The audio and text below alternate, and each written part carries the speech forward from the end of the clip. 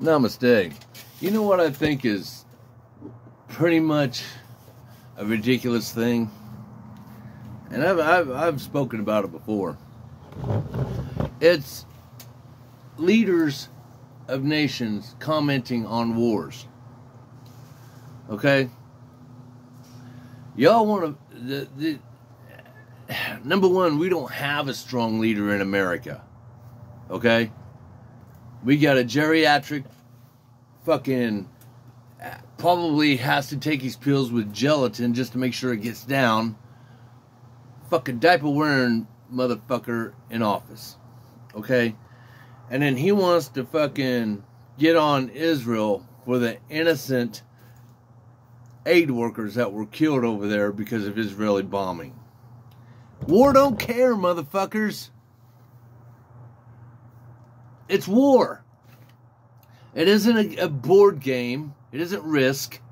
It isn't something that you can control to the max. Would we like to have a war where innocent people aren't killed? You betcha. But that ain't how it fucking happens, especially when the enemies hide within the populace.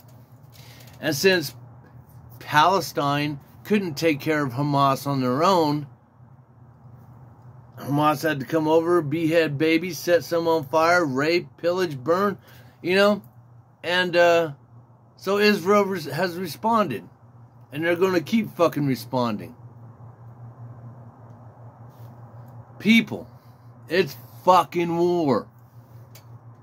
Do you think our World War II veterans would have been known as the greatest people on earth if we knew everything that went on overseas in those wars? I have always said it, and especially since Vietnam. If we ever go to war, and I'm talking about soldiers themselves, no phones, no cameras, nothing, no media.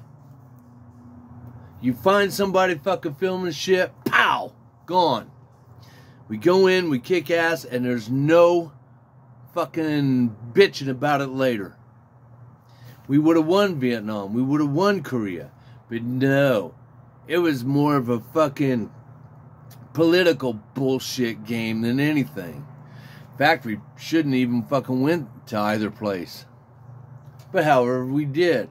We lost a lot of good men. Not just those who were killed there, but those who had to live with the memory afterwards. So, you know what?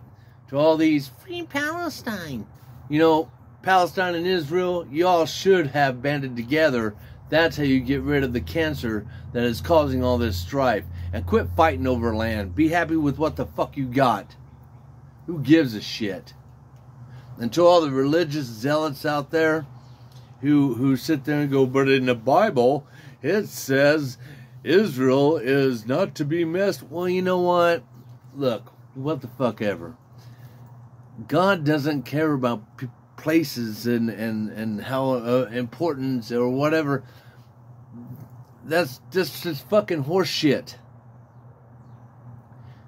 It's about us coming together. You know how we come together? Israel, Palestine, sit down, come up with a plan, and start weeding that shit out. Then you can take down the fucking Gaza border shit, and you can start living cohesively. You ain't got to talk about religion. Just fucking live your lives. And for the innocent people out there who are killed or maimed during war, sorry it happened. For those who starve and are starving to death, it fucking sucks. It'll happen here someday, I'm sure. But I would much rather my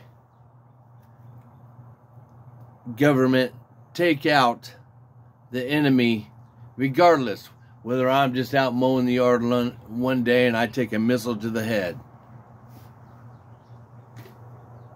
It's war. God, war is not fair. It is. It is not. It's kind of like karma. It doesn't apologize. It just comes in, kicks ass, cleans up, and leaves. God bless you.